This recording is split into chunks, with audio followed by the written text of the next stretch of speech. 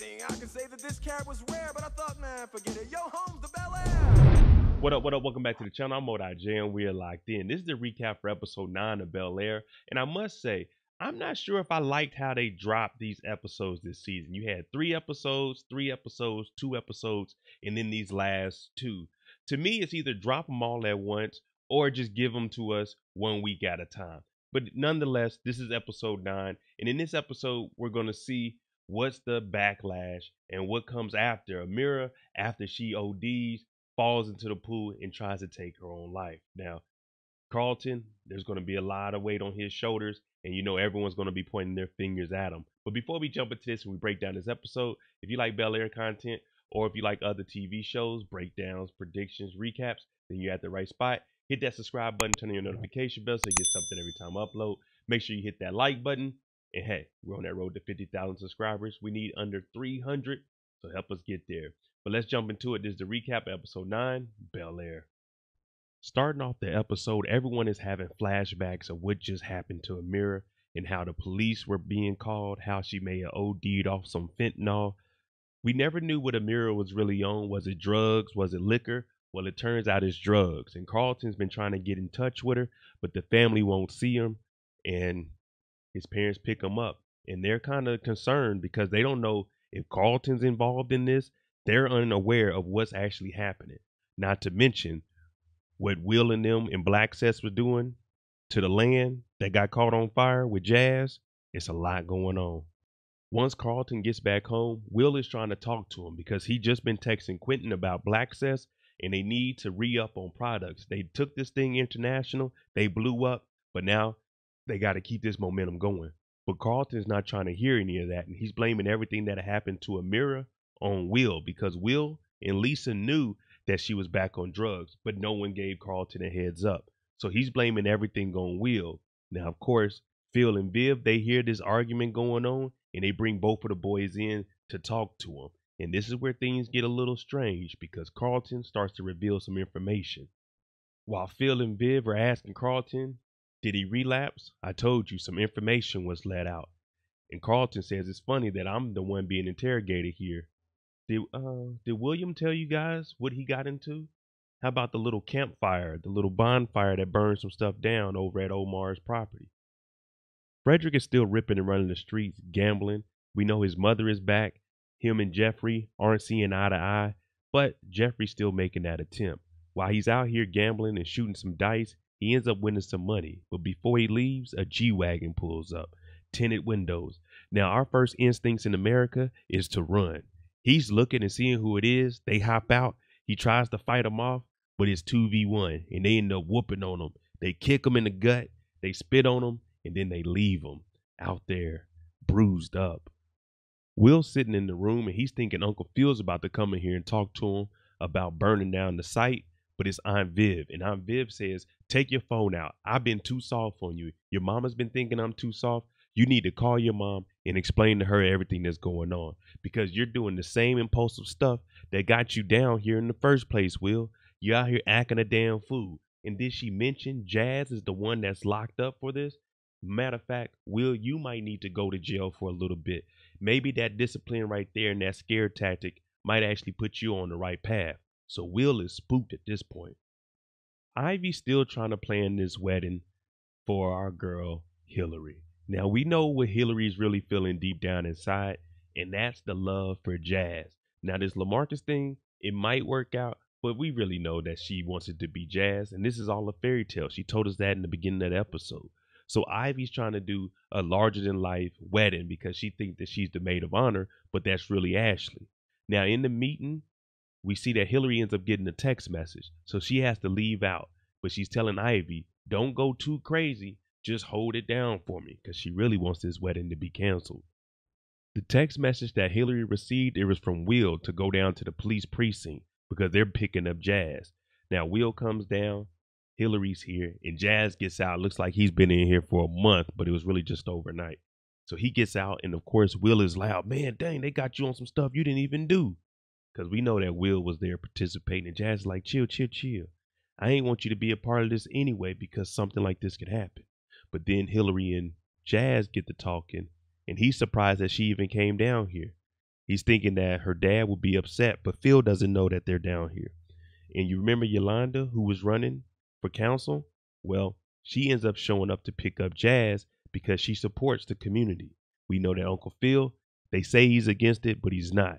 And Hilary sees this and she gets a little bit jealous that Jazz is riding off with another woman. Carlton goes to Amira's house with some flowers.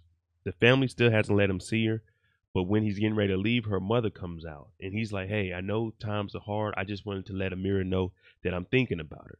Now, the mother is saying, we don't have anything against you. She just needs time to recover. And then Carlton brings up the fact that this might be a tough time for him because Amira said that she lost her sister. But the true story is Amira never had a sister. She got into a car wreck and the driver of the other vehicle passed away. So it's just been sticking with her, but she doesn't want to put that blame on her or that guilt on her. So she's been saying that she has a sister. So this has Carlton wondering, why wouldn't she tell me the truth? Why wouldn't she open up to me? I thought I was her person, when he goes back and talks to Lisa about it. While Carlton is talking to Lisa about Amira, Will shows up and he's like, is she all right? Man, I hope everything's okay. But forget all that. Black says we need to get on it because Quentin's hitting us up. And Carlton's like, man, I thought you really cared, but you're really here just for your own personal gain.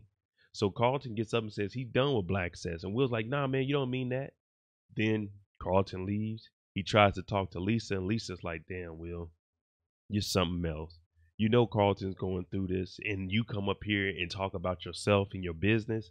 That was messed up, Will. Hilary shows up to Jazz's house after he got bailed out and he left with Yolanda. Now she's showing up. It's me, Jazz. And she's coming in here straight business. No beating around the bush. Yes, she's engaged, but something just keeps telling her to come and talk to Jazz. Something ain't right. And you hear Jazz say unfinished business. So what we're gathering from this point is they need one night together to get off of each other. And if they don't, then that means it's meant to be. But you know what one thing does? One thing leads to another. Carlton is at the edge. And you know what happens when you get to the edge? Sometimes you just want to jump. Well, Carlton, he calls up his old supplier and he's like, hey, I need you to come through. But when they get there, it turns out he's telling Carlton some sound information. Carlton, don't go through with this. You don't want to do that. Carlton said, you're wasting my time. Why are you here? He says, I don't want to be the friend that knocks you off your rocker. Basically, I don't want to be the one to get you back into the dope game. Carlton, you're doing so well, man. Just leave it alone. We see our two fathers in the same predicament. Both of their sons are watching them closely and they're trying to make a good impression on them. Geoffrey, he got the instance going on with Frederick, and Frederick wanted to be in the streets. He didn't got beat up by some quote unquote bookies. And then we got Carlton potentially relapsing, having his issues with Amira. So Phil and Geoffrey, their relationship and bond has gotten stronger since the first two seasons. And he's looking at Geoffrey more as, hey, you need to be a father. So let's make a good example for the boys and make the right decisions, because we know that Uncle Phil is on the opposite side of Black Sess and how they want to help the community out. And since he's supporting Omar, it's kind of taken away from the community. Carlton's losing it because he can't get the drugs that he wants. He's sitting in the vehicle and he actually has some drugs. They show Will walking up to a window. Will knocks on the window, but it turns out he's talking to Lisa's father. And there's a lady at the door telling Carlton, you dropped your wallet. Now Carlton has the decision to make. Does he hit these drugs and relapse, or does he throw them away and get the help that he needs?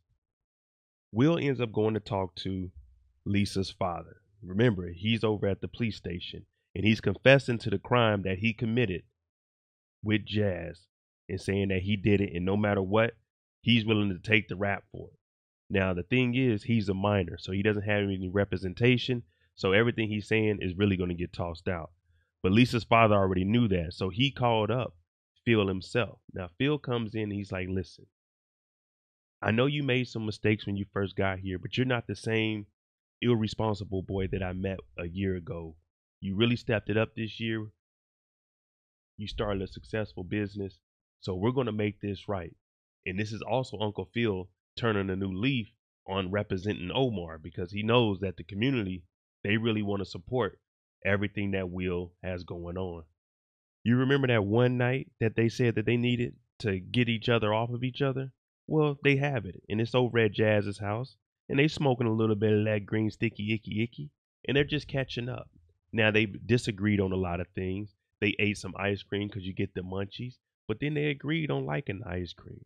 But while they're sitting here, Jazz admits that he may have let his ego get in the way when it came to Hilary. And that's one of his biggest mistakes. So for him, he's like, man, I just want to, get things back to where it was. And I really do love you.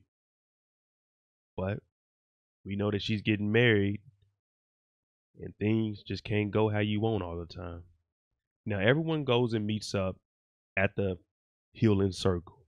Now, Amira isn't here, but everyone's here to support her. Lisa's here. She says that Amira is the friend that she never knew that she needed. Will is here saying that Amira is a fighter. And everyone's looking around for Carlton. Where is Carlton? Is he going to show up? But everyone needed this healing moment because everyone's going through something. And sometimes someone else's downfalls, their stumbles in life are a learning experience for everyone. And that's what they're doing right now. Everyone is absorbing this and they're looking at their lives and trying to do better. Geoffrey and Penelope are walking. Now, that same G-Wagon that whooped on Frederick, you can see it creeping in the background. But Geoffrey and Penny, they're trying to get back on the same page. The only thing is that distraction from that G-Wagon, Geoffrey is peeping it. And he's saying, listen, Penny, follow my lead. You don't have to lead me to where this truck is going to be so they can get me. We can get out of this. I've been thinking about what you said about us going off and starting fresh. So they hide off in the alley. The truck drives off, but they got to go back and tell Frederick about everything that's going on because Geoffrey, he was a bad man back in his day. And now he's not trying to be in that life anymore. Carlton ends up showing up to the healing circle. Now, Amira, of course, she's at the house doing her recovery. Now, Carlton definitely needs this because he was about to, in the truck, take a hit of the drugs. But luckily, he backed out of it, and he came here to be around those that love him. Even though him and Will aren't on the same page, he still knows that Will's going to have that support for him.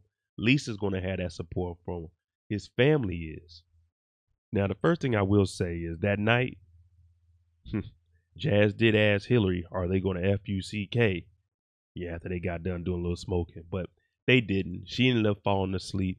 He's waking up and making some drinks. So she's getting ready to leave, and she's like, well, I do like you, Jazz, and this is probably the last time we're going to see each other. He says, the next time I see you, you'll be married. She said, yeah. So this relationship looks like it's coming to a major halt. Damn, Jazz loved that girl. Well, Phil's trying to do the right thing. He's trying to get the community behind him. So Yolanda shows up. Now, it turns out Will was the one that told her, listen, my uncle, you may not seen eye to eye with him, but he's not working with Omar no more. He's here to give back to the community, and he wants to make things right. And Uncle Phil tells Yolanda, if you can get the people behind me, then trust me, I can make something out of nothing. She says, I got the people. So these two teaming up will be good for South LA, and we can get the black community and the brown community back into the game. Black Cess is taking off. Carlton and Will, they put their differences behind them. Will actually holds it down and goes and meets with some investors. And Black Cess has just got picked up by a nice investor that has the same interest as the company. Well, it turns out this is Carlton's arch nemesis. He used to date Lisa, and his dad is one of the major investors. So Will and Carlton, they're a little upset, but he's back and he's like, boys, fill me in. We got a lot of work to do with this Black Cess. And they're like, oh my goodness, this is not what we signed up for. All right, there you go, the recap for episode 9 of Bel-Air. Let me know what you think about Carlton. Is Carlton going to make it the rest of the season? And if there is a season 4, is he going to make it staying clean, off the drugs, a clear mind? Because we got to get Black Cess up and running internationally. We got to take this global, baby. But let me know what you think. We got one more episode. I'm Mo.J. If you like this kind of content, hit that like button, hit that subscribe button. I'm on that road to 50,000 subscribers. We need 300 more. So, hey, do your part. Hit that subscribe button. Thanks for watching. I'm out.